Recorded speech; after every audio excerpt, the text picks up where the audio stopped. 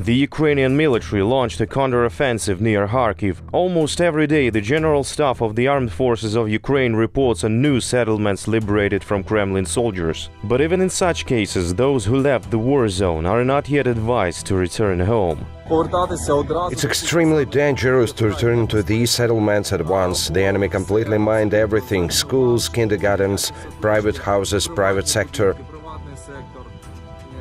2 women in Tsirkuni unfortunately exploded in their own yard, their own household. Under the decisive blows of the Ukrainian military, some occupiers fled, others surrendered, sometimes one by one, sometimes whole groups. Here is one of them. There are about 20 Kremlin soldiers, and many of them were forcibly mobilized from the occupied territories of Donbass. However, when asked where they come from, they do not say a word about the so-called People's Republics.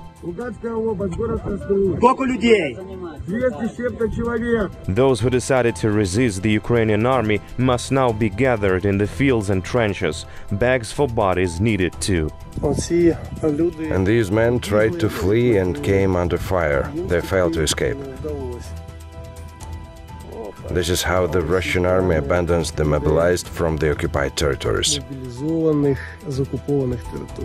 It's typical Russian style: run away and leave your dead on the battlefield. But did Putin ever count his soldiers? Or maybe Shoigu did it? For them, the lives of Russians mean nothing. And even when the command knows that a soldier died in battle, he will be recorded as missing. The dead bodies will be taken to a landfill and thrown out. And Russian soldiers already know about it. Там целая, там некуда ложить, свалка, я тебя вот свалка. Пиздец, блядь. Высотой с человеческий рост. Вот сука, блядь. Говорит, тысячи. Ну вот это кидают, а потом им же проще сделать, что пропал без вести.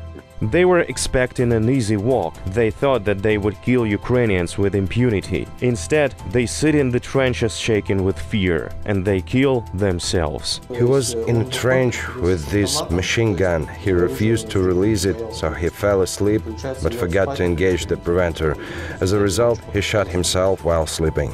And while the Russians are shooting themselves in their sleep, the Ukrainian military is training to resist the occupiers.